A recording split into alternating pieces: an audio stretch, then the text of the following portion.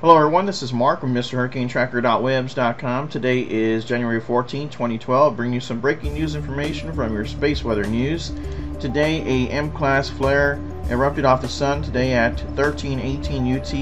An Earth-orbiting satellite detected an M1 class solar flare. You can check out the SDL movie, which we'll see that in just a moment. The source is a new sunspot emerging over the sun's northeastern limb. Let's take a look at that movie here real quick. I'm going to refresh it and you can see the movie. There's Eruption. And this is brought to you by spaceweather.com. You can take a look at that yourself. I'll put a link in the description of the video below.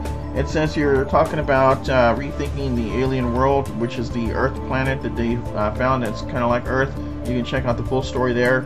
Also talking about coronal holes. We got a update from NASA saying that the Solar Dynamics Observatory is monitoring a dark gash in the sun's atmosphere, a coronal hole.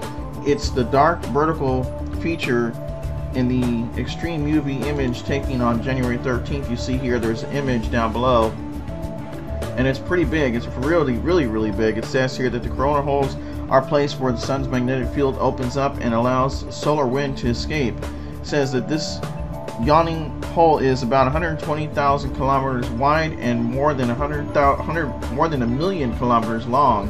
Solar wind flowing from this UV dark abyss will reach Earth on January 16th or 17th, possibly sparking auroras, and high latitude sky watchers should be on alert.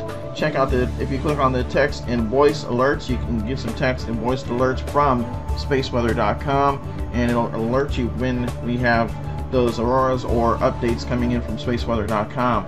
So again, guys, check it out, spaceweather.com, and also again, don't forget to check out MrHurricaneTracker.webs.com for the latest breaking news. As of right now, there's not much to talk about as far as the Earth changes. You can check that out down below.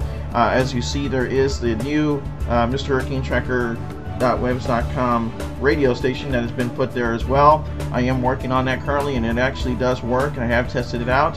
So stay tuned for that. I will let you know when I will do a broadcast.